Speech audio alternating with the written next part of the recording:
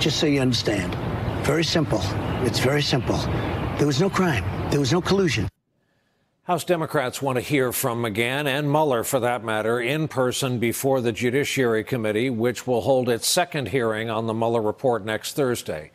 Democrats were handed something of a setback today in their oversight efforts. We'll explain this. The Justice Department today said the Treasury Department doesn't have to give the House Ways and Means Committee President Trump's tax returns, saying the request lacked a legitimate legislative purpose. The battle over those records, those tax returns, now appears headed for federal court, where a lot of experts predict the administration could lose this one because the language in the law is very plain. And as we mentioned, Trump today tried to clarify statements he made to ABC News about accepting campaign help from Russia or other foreign governments without automatically notifying the FBI. During an attempted cleanup in the form of a long phone interview with Fox at Fred's this morning, here now is what the president is saying about being offered incriminating information on political opponents. Of course, you have to look at it, because if you don't look at it, you're not going to know if it's bad. How are you going to know if it's bad? But of course, you give it to the FBI or report it to the Attorney General or somebody like that.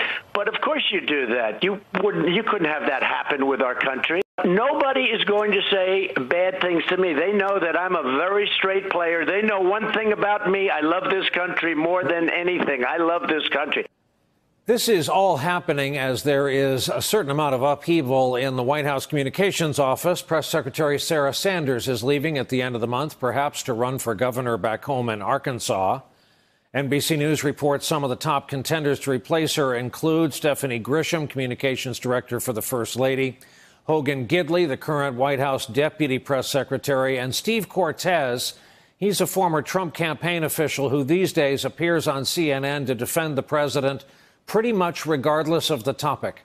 Reporter Annie Karni of the New York Times, who will join us in just a moment, notes the White House is now thinking about bringing back the daily briefing. It's been 95 days since the last one. She writes, quote, some White House officials have argued the daily briefing is a powerful tool that would help elevate Mr. Trump above his Democratic opponent in the 2020 race. Others have argued that Mr. Trump has never liked the daily briefing as a forum to disseminate the message of the day, preferring to do it himself on Twitter. Keep in mind, Trump is now just days away from officially launching his re-election campaign. That happens next Tuesday when he holds a rally in Orlando, Florida. Without delay, here for our leadoff discussion on a Friday night, Susan Page, Washington bureau chief for USA Today, author of the best-selling new Barbara Bush biography, The Matriarch, Annie Karni, White House reporter for the New York Times, and Jonathan Allen, our NBC News national political reporter. Good evening and welcome to you all. Susan, I'd like to begin with you. Mitch McConnell last night repeated his phrase, case closed, on all of this, on the entire Mueller matter. Why do you think the president thought of speaking out on it now, that he could perhaps make things better?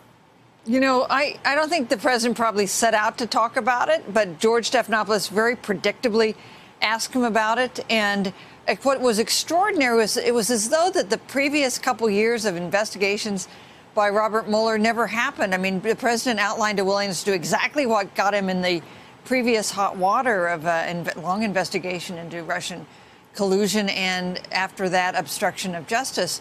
You know, this is really an extraordinary self-inflicted wound on the part of the president. If the case is closed, as the White House would like to say, as Mitch McConnell, who is a very disciplined person, likes to say, the president should decline to address these issues, or at least to play out a position that doesn't take him right back to where he was in the 2016 campaign. Hey, John, what's the upside, do you think, as Trump sees it, of going after Don McGahn?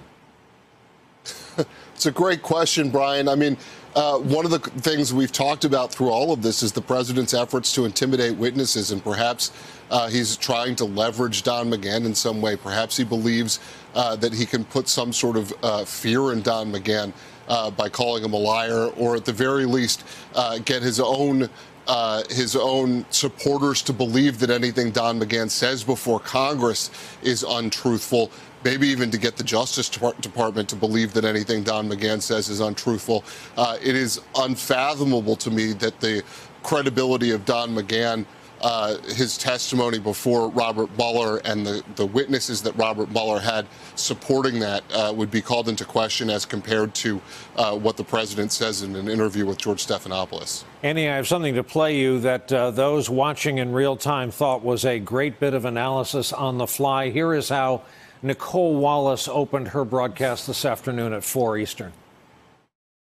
If you swapped in Robert Mueller for George Stephanopoulos, the Mueller investigation may have ended very differently. When seated with anyone other than Sean Hannity or Laura Ingraham, Donald Trump seems to fall apart. He seems to lack the mental acuity and the truth-telling capacity to field real questions from real journalists. Annie, what's the chance she has it about right there? Well, there is. I mean, you can draw a line between this interview with George Stephanopoulos and the now famous interview Donald Trump did with Lester Holt, where he explained the real reason why he fired Comey and gave the real reason. So when he does these straight interviews, he steps in hot water and in a way that he doesn't do on the Fox and Friends phoners. So I think there is something to say that these settings that his aides have pushed him and convinced him would be good end up backfiring. Even White House officials were admitting today that this did not go. He didn't say things that were particularly helpful to him in this interview. Speaking of which, Susan Page, the backtrack on election interference, on accepting intel from a foreign power, you could tell that moved the needle because, by my viewing, it forced Republican senators to say words, some of them critical of this president. And I guess that backtracking is going to have to continue. Well, the idea that the president of the United States would basically invite the Russians to once again come forward with negative information about his Democratic opponent in this race, I think, was just a bridge too far for people like Mitt Romney and even Lindsey Graham, who is one of his closest allies in the Senate. It did provoke controversy. It was very hard to find a defender of a president on this issue, and that is pretty rare.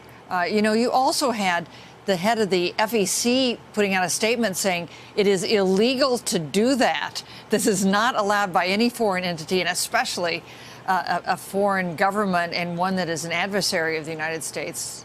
Yeah, Susan, you and I have been around a bit. I do not remember anything on FEC letterhead going back decades, anything like the tone and tenor of that letter.